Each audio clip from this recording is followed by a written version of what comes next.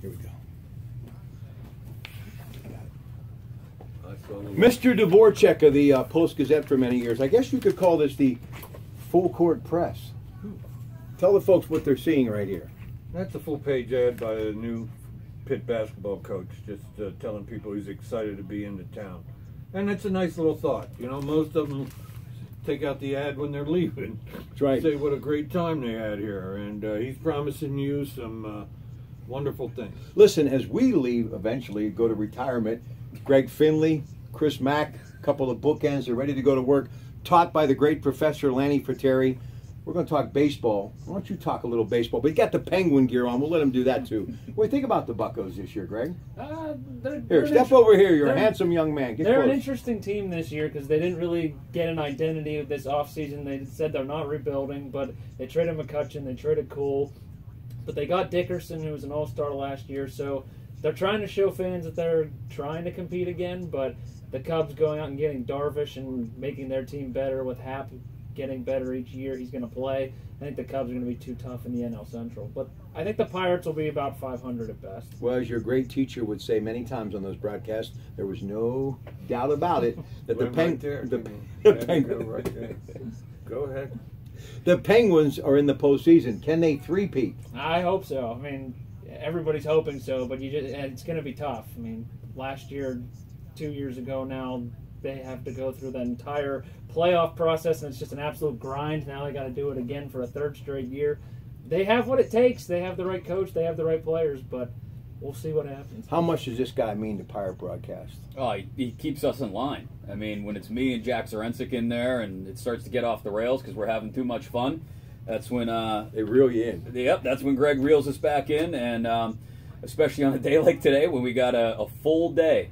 We started at 11 in the morning, and we'll be on right until the very bitter end tonight with a split doubleheader. Can I say something? Back in the day when I was his age, maybe a little older, we were here, Kdka radio, listening to people like Lanny and company.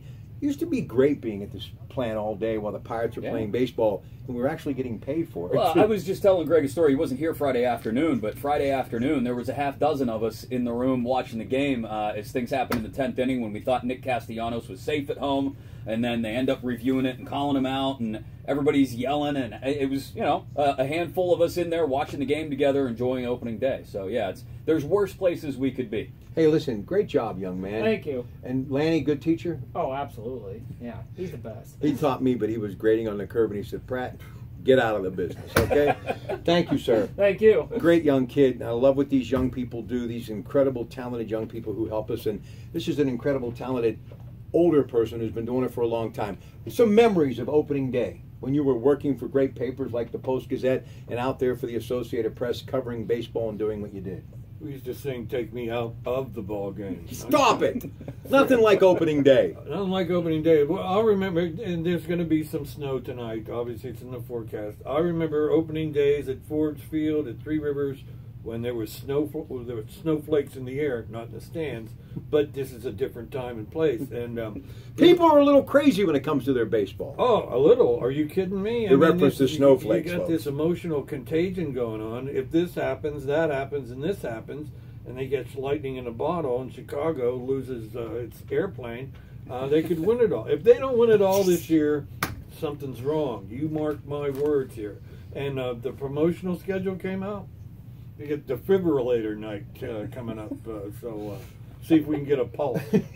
Listen, you know it's bad when they are looking at a possible bobblehead for you, and the bobblehead looks like it's in better physical condition than you are. That's what happens when you've been very much of a stretch. No, when you've been around this long.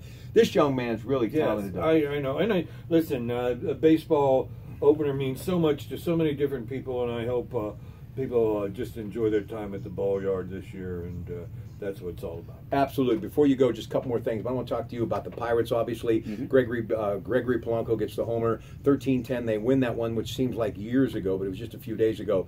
So they haven't been able to play because of the weather. Today, a doubleheader. Trevor Williams gets to start Michael Fulmer. That's the first game. It's underway right now as we speak. 93.7 The Fan. Home opener tomorrow, Minnesota. Just some early thoughts. What could be a decent year to begin if blank happens? Well, if the bullpen holds together. You've got good young pitchers in the rotation who have decent stuff in Tyone, Williams, Cole. You've got, though, I think, some holes to fill in that bullpen, as we saw on opening day. You know, Michael Feliz and a guy you thought you could count on every single day, Felipe Rivero, both get shelled, and it leads the game into extra innings. So if the bullpen holds together, I think this is more of maybe a closer to 80-win team. If it doesn't hold together, or you run into multiple issues in the starting rotation, or this offense that we saw some flashes from certainly on Friday afternoon doesn't keep producing like that, although 13 runs is probably expecting a bit much on a day-to-day basis. But as Bob said, you know, you've got to have a lot of things fall just the right way for this team to compete with a team like the Chicago Cubs or even Milwaukee Brewers at the top of the division. There's a chance that if you pull just one card out of that house, the whole thing could come down, and you're looking at more of a 70-win ball club this year. So I think the most fragile card in that house of cards is probably the bullpen. Hey, they're undefeated. Where are the haters now?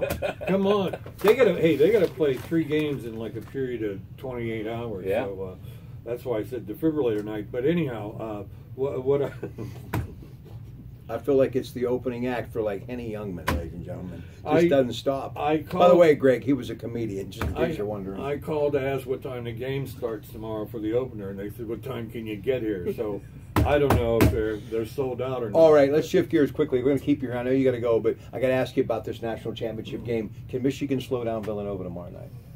We'll see. I don't know. Villanova's been the best team in basketball, I think, all year from start to finish. They've had their hiccups, certainly, throughout the course of the season. But, I mean, Jay Wright just coaches them.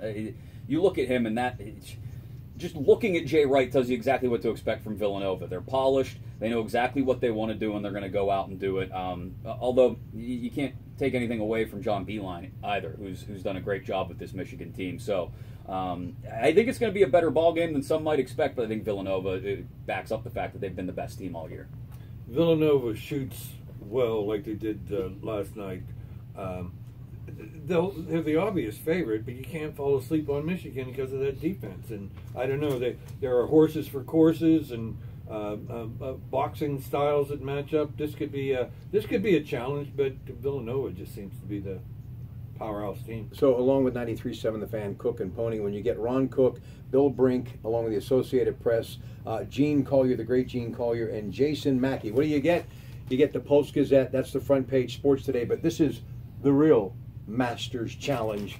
Tiger Woods. Did you see what they did there? They put him on the back, and it says back. This is genius. This is why. But hopefully, you shell out $5. Come a week from today, he has a strong back nine and he's in contention.